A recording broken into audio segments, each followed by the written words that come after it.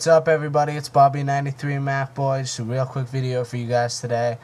Today I'm going to be doing a Mac app review for you guys, and the app I'm going to be showing you guys how to do today is called Senuti. And I know a lot of you guys have probably already heard about Senuti, but just for my viewers that haven't heard about it, I just thought I'd let you guys know what it is. Now, if you guys have ever had a iPod or had like a friend's iPod or something that had a lot of good music and you really wanted it, or say you had an iPod with all your music on it and your iTunes completely crashed and everything got deleted, and you wanted to get the music from your iPod back onto your computer, now you use an application called Senuti. And Senuti, I believe, is an $18 download, but I found a torrent for it. I'll put the link to that in the description. I might also upload the zip file to mega upload for you guys, but I'm not sure if I'll be able to do that. Now, this is the cracked version, or the version I'm using at least is cracked, and I'm pretty sure that the torrent I'm giving you guys is the cracked version, but if not, I'll look on Casey and Screw and iSerial Reader for more, for just to put some serial codes in, but I haven't used them. But I'm just going to show you guys how to use this application. So you open it up and it gives you this screen, insert an iPod to get started. Now, you can just plug your iPod in.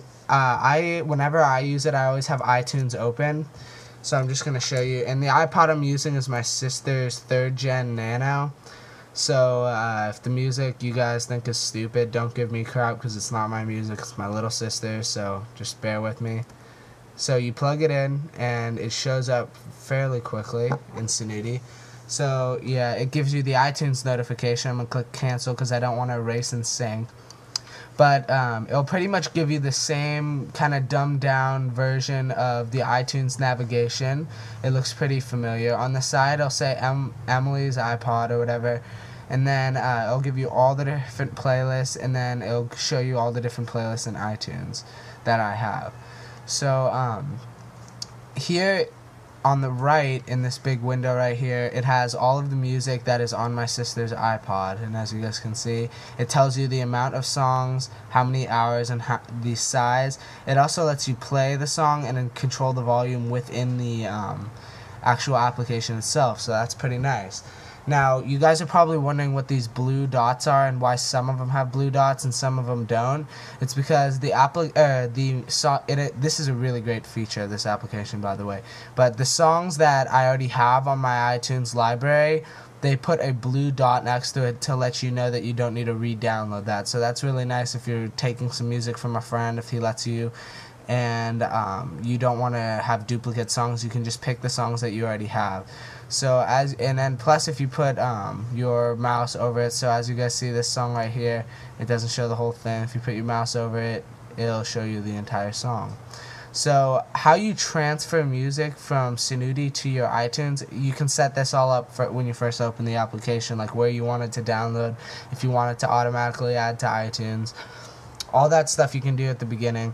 But as you guys see right here, I select the song that I want to transfer, and then up here in the top left corner, there's either a transfer button and a stop button, and you can select multiple songs at once by either holding command down and choosing individuals, or you can hold shift down. Oh shoot, what'd I do? Whoa. Okay. Or you could hold shift down and select all the ones from in between. So if I hold shift down and I click hot and cold, it selects all the ones right here. And I'll just go back to Cypress Hill. But say I just want to download this song and hot and cold. You click transfer, and then in the bottom left, it'll show you the progress. So if you're transferring an entire iPod, it'll show you the progress of the songs. And as you guys see, now the 2 songs I downloaded have been added to my iTunes library. And if I go here and I go to my recently added, it has the 2 songs that I added. There you go. So it's a fairly simple application, but it lets you take music from your friends. If they have, like, if you have a friend that has a really good bunch of music on his iPod or something like that, you can check that out. It works really well. It works exactly how it's supposed to. It's a very clean interface. I highly recommend it. I'll put all the links in the description. If you guys like my videos, make sure you rate, comment, and subscribe, and I will see you guys next time. Peace. Oh, sorry, one more thing.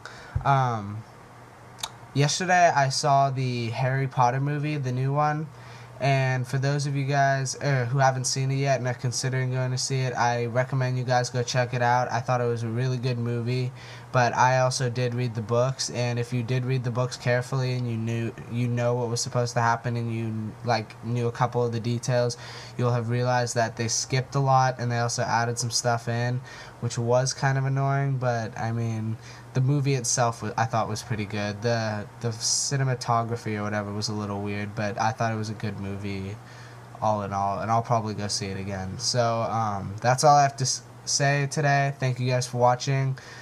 It's Bobby93 MacBoy. Peace.